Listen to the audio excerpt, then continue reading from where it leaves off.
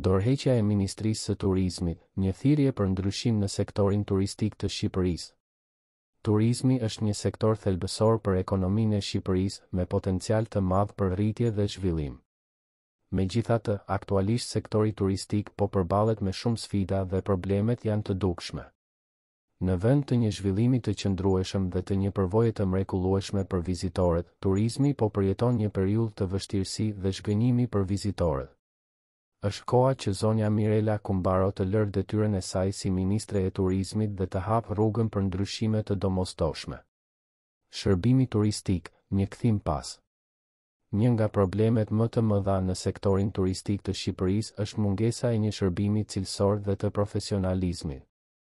Turistët, përfshirë edhe ata vendas, janë të zhgënjur nga përvoja e tyre. Hotelet dhe akomodimet shpeshherë ofrojnë shërbime të kufizuara dhe cilësinë e ulët.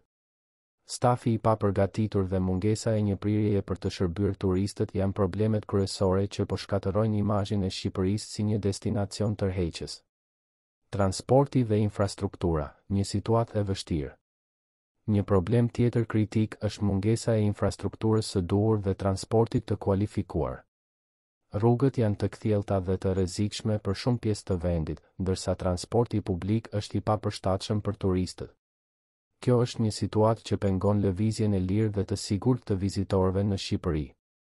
Mungesa e planifikimit dhe strategjisë së afërt. Në mungesë të një planifikimi të mirë dhe një strategjie të afërt, turizmi është kthyer në një fushë pa drejtim dhe pa vizion.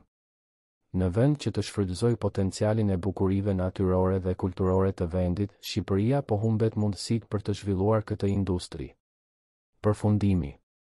Me këto probleme të dukshme në sektorin turistik të vendit, është e rëndësishme që të ndërmerren hapa të menjëhershëm për të përmirësuar situatën. Ndryshimi duhet të fillojë nga lart dhe në këtë kontekst, dorëheqja e zonjës Mirela Kumbaro është një hap i nevojshëm. Shqipëria ka potencialin për të bërë një përparim të madh në sektorin e turizmit, por ky potencial nuk mund të shfrytëzohet pa një drejtim të qartë dhe pa një përkushtim të fortë për të ofruar një përvojë të mrekullueshme për turistët. Është koha që vendi të ndryshojë drejtimin dhe të krijojë një sektor turistik të cilësisë së lartë.